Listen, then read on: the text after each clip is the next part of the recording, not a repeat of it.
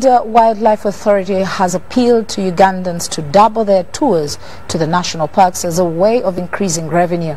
This appeal was made by the Uganda Wildlife Authority Executive Director Samuel Mawanda at the ceremony where staff and managers of Uganda Wildlife Authority bid farewell to the outgoing Archbishop of the Church of Uganda, His Grace Stanley NTAGALI.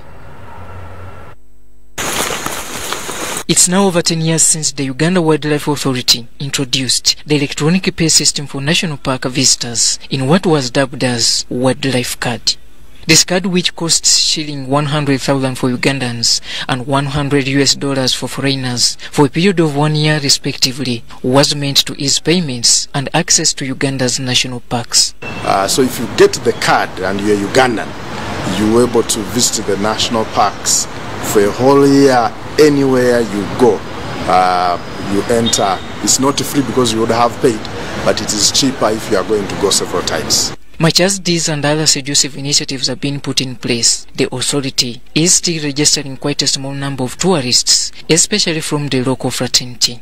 Whereas 50% of the visitors of our national parks are either Ugandans or East Africans, and the 50 are the foreigners, we have challenges where people are not appreciating that we have something of value here, and they are thinking you go to the sea in Mombasa or Dubai or South Africa and you leave your heritage.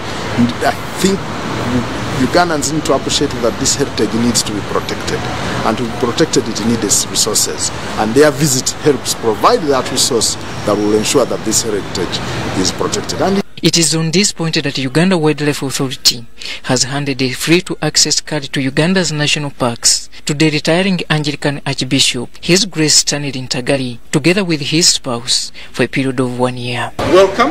When you get there, enjoy. And what you see, if we are not doing well, let us know. So we need to continue caring for the environment, including wildlife.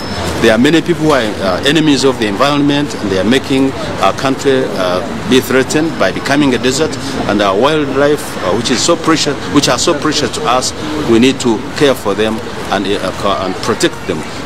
NTAGALI is now expected to champion the use of this card, as well as spreading the good gospel about Uganda's wildlife heritage. The country to have wildlife, to have all those good sites, the Maxon Falls National Park, the wonder of nature.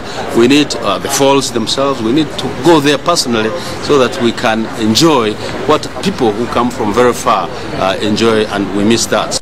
However, poaching is still being singled out as one of the biggest challenges affecting the tourism sector in Uganda, and if not properly dealt with, little is to be yielded.